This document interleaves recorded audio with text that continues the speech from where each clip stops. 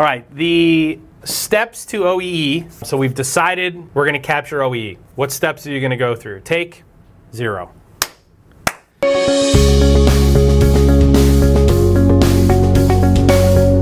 All right, we've convinced you OEE is a number you have to have. We have convinced you that you will not be successful. It's not optional. You have to have the number. Okay? So what's the process you're going to go through to capture it? It's very easy. Remember our automation stack here. Got all of our PLCs out on the edge. There's some things we're going to need on the edge, some important information, all right? So inside of, for every machine that I have, so I've got a machine. I have machine 1 and I have machine 2, M2. And machine 1 and machine 2 make up a production line, okay? So machine 1 and machine 2 make up a production line. In order for me to calculate OEE, there's a whole series of things that I've got to have, all right? I need to know what is my schedule. I need to know my standard rates, and they don't just have to be standard. They could be a scheduled rate. I need to know my scheduled rate. I need to know the good parts that I produced. I need to know the bad parts I produced.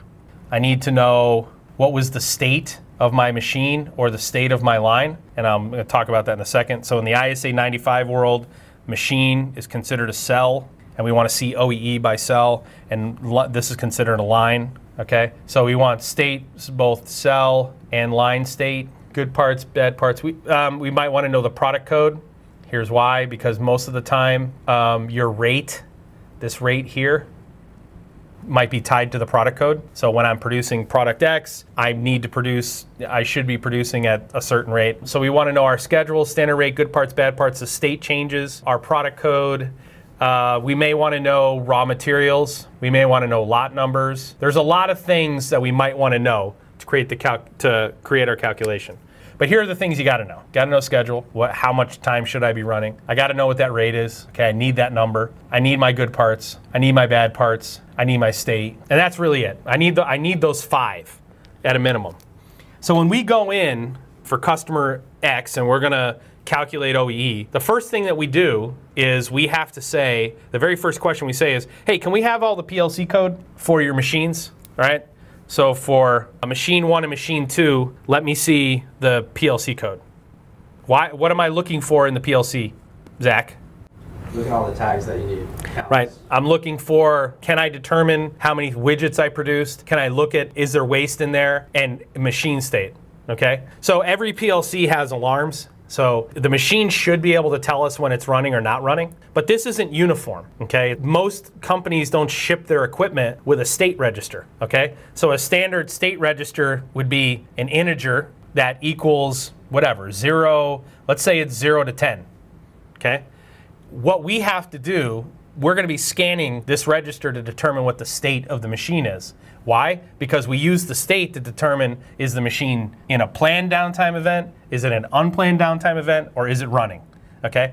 There are some other numbers that we care about. So you're going to have the advanced MES guys who get in here. They're going to go, hey, Walker, you're forgetting about waiting on parts, so I'm starved, or I'm blocked, so waiting to send parts. So I may have a linear process here. This machine may be ready to send a part down the line, but it can't because this machine's down. This one's blocked. And so because it's blocked, we don't want to ding the performance number on this machine. So what we do is we say it's blocked, and we start subtracting that from the scheduled time. You don't ding this machine for being blocked. You ding that machine for being down, right? So capturing OEE is not easy. It's not an easy process. That's why the people who you hire to build your MES system, they need to know what they're doing. And in my opinion, there aren't a lot of them out there. We come behind, this is the reason that you have 10% success rate in MES deployments, okay? Any idiot can build a SCADA system. I say this all the time. And I'm not putting down people who build SCADA systems. It's where I started. But any idiot can build a SCADA system. Why? Because all a SCADA system is a distributed HMI system, okay? And any idiot can build an HMI. And they do. There are idiots who build HMIs, and then you just build a distributed SCADA system. MES doesn't build on top of SCADA. It's a completely different functionality. It's much more complex. It requires a lot of abstraction of data. It requires a lot of massaging and manipulating and bucketing of time series data. This is a much more advanced feature than enterprise-wide SCADA system. Much more advanced, okay? All right, so the first thing we do is we look at the machine and we say, we got to get in the PLCs because we got to see if this stuff is available. If this stuff's not available, and most of the time it isn't, we have to create it. So we start with the state, okay? Let's say the machine has 10 alarms inside of it, okay? What we'll do is we will create our own status register in the MES software. We'll say, look at these 10 alarms. If any of these alarms are true, we'll put them in a priority. So the highest alarm is at the top, the lowest alarm's at the bottom, whichever the first one you get to, that'll be the state. And then we'll convert that into a binary coded decimal, right? So we'll do a BCD, and anybody who does MES systems knows exactly what I'm talking about because you've done it before. You will turn those 10 alarms into a binary coded decimal, which will give you a value, and then we convert that value, take that integer, and we convert it into a matrix. So in our case, our matrix is 0 equals stopped. We always reserve this. 1 is always running, okay?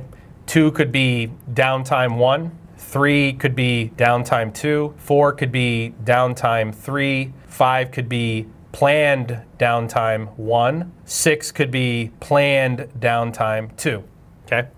And all the way up to 10, right? Or up to 9. Here's the other thing. You may get some of that information, some of that state information. This 9's going to be dropped off, I'm sorry. But you can get some of the state information from the machine. You may also get some of it from the operator. So what if the machine never tells us the operator's at break? He went to break. So we may need to marry what the machine can tell us with what the operator tells us. Or we can pre-schedule the break, which I never recommend doing, okay? And here's why. When you pre-schedule the break in your schedule, unscheduling it's pretty hard when you decide to work through lunch or you decide to keep that machine running during the break, okay? So in our opinion, when we're doing these systems, we always say, have the operator tell us when they went to break and when they went to lunch. And they can even do it after they did it if they want to. So that's the first thing we do. We go to the PLC and we get our state. The next thing we do is we are looking for good parts we produced and bad parts we produced. Very few machines, percentage-wise, are going to tell you the waste they've produced, okay? Because waste comes in lots of different ways. The operator I had a breakdown event that produced 6 bad parts and I got to throw those away. So generally bad parts are a combination of what the operator knows and what the machine can tell you, okay? So we get bad parts and then we get good parts. Oftentimes there's also another count called infeed, which is really generally good parts plus bad parts, okay? We get standard rate from somewhere. Standard rate could be a theoretical rate that's always the same, 1 part per minute, okay? So my rate could be 1 part per minute. No matter what, we're always going to compare against my theoretical rate. That's generally not the way you do it. Generally, what you do is you'll have a rate for every product code. You'll have a standard rate for every product code. And generally, we got to pull that from a database, okay? And then we have to have the schedule. The schedule is how long did I run? Now, most of the time, the way we do this is we don't predefine the schedule. Sometimes we do. But most of the time, we just have the operator start a production run. So I start a production run, and I run that production run for whatever amount of time. This is our production run, okay? And that's our rising edge and falling edge, and those are the total minutes we were scheduled. And then we subtract all of the planned downtime from the total time we ran. Other times, it's a scheduled run. So other times, it is we're supposed to start at 7 o'clock in the morning, we're supposed to finish at 3 o'clock in the afternoon, and we'll subtract our production time. It's either or. But when you're integrating for OEE, you have to, that's a decision that has to be made and you need to know how it works. And then what's the last thing that we do? The last thing that we do is we put all of this stuff together. So enterprise, plant, area, line, and cell. We organize it, okay? And what we do is we basically put in our state, we put in our good, we put in our bad. We will put in, let's put the rate here. We'll put our rate here, okay? From here, we can roll all of this up to various layers. So we put it in here, and then we dump this into an OEE engine. And that engine spits out a visual, which is going to be something like this. Availability, quality, performance, and OEE. So we have to organize all these things together and spit it out. But guess what? Because we take the time to do it right, we organize the data using the ISA 95 model, we can then roll these calculations if I want to know what is the OEE of this individual cell, what's the OEE of this individual cell, and what's the OEE of these lines, the 2 cells together, okay? I can then do the same thing.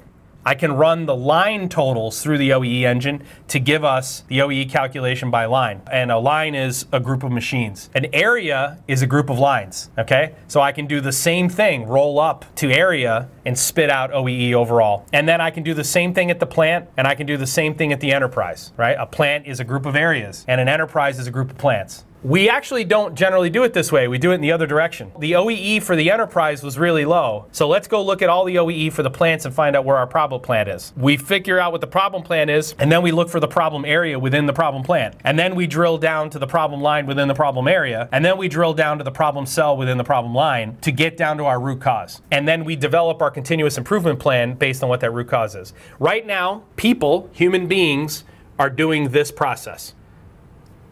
The holy grail is we roll all of that up into machine learning and AI. We consume a whole bunch of other information from the ERP, information from the SCADA system, what alarms are active, et cetera, what operators are running, what raw material vendors are we using today, which company are we shipping our goods through, who was the customer service representative who opened the initial order, all those things. We roll all that stuff up into here.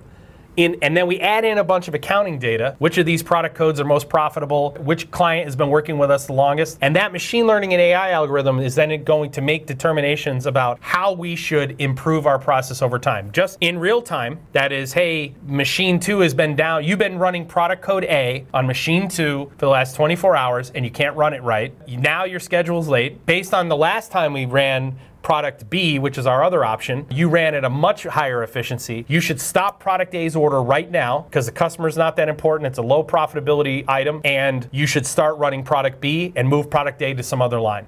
Right now, you rely on people to do all of that analysis manually, and what you need to do, instead of asking people to try and do this drill down, what you want to do is give them the tool to spit out the optimal decision so that they can then make the decision whether or not to execute the recommendation from machine learning and AI. That's the goal. That's why we're talking about this OEE part. But when we talk about once we've decided we're going to calculate OEE, what is that process? These are the steps that you go through. And granted, what I just went through here is a 30,000 foot view of how to go ahead and start capturing OEE on your equipment, your key equipment. Long term, what are you going to do? You're going to learn that you want to pre-package these four in every single machine that your machine builders build for you in the future. Right now, you don't do that. You never ask your machine builder, hey, do you guys already have a state register? Do you already track good parts? Are you already tracking bad parts? Are you already, right? And they'll say, well, no, we don't, because nobody wants to pay for the sensor on the end of the machine that counts the part. That sensor's an extra $1,100, and your product engineer told us to cut 10% from the total budget, so he took that $1,100 sensor off your machine, which could have saved you millions of dollars and gained efficiency if only you had visibility to the number of good parts and bad parts you had coming off the machine. So hopefully, in that high-level overview, this gives you a better understanding of the process that you go through when we decide we want to capture OEE. In a couple of future videos, we're going to get into this a little bit deeper, but hopefully now what you do is you understand the value of OEE and the process you go through to start capturing it, all right? Hey, Zach wants me to tell you again, if you enjoyed this video, like, subscribe, share with your friends, watch a video over here, a video over here. YouTube's really good at recommending all this stuff to you. Do that, watch those videos, give us ideas on what you want to see, and thanks for watching. Bing, boom, out.